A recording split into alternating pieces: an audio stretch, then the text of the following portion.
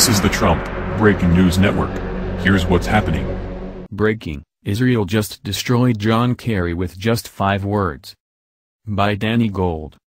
Israel is furious after the UN bands together, under Obama, to shut down Israeli settlements in favor of Palestine. Then, to add insult to injury, John Kerry gave a peace talk essentially saying Israel is bad, they don't understand the world. Look in a mirror, $1 hole. Israel gets the world just fine. Plus now Israeli leaders have given a new title to Secretary of State Kerry. Wow. Those are some pretty huge boots to live up to, especially considering his predecessor was Hillary Clinton. Still, they have a point. Under John Kerry we have seen an attack on Israel, a failure to curb ISIS, nuclear tensions rise with Russia, and, of course, the horrible Iranian nuclear deal which gives them all the power.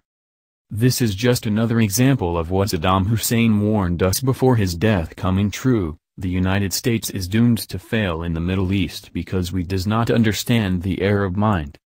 Israel, on the other hand, understands Arab mindsets and politics all too well. So while I'm sure they love being lectured by a bunch of Islamic leaders and Europeans who gladly sent them off to the gas chambers a few years ago, I think they will take a pass on this deal. If you stand with Israel, share this with 4 Facebook friends and let our voices be heard. This has been the Trump Breaking News Network. Please subscribe and share to stay up to date on the latest news about our president. Be informed.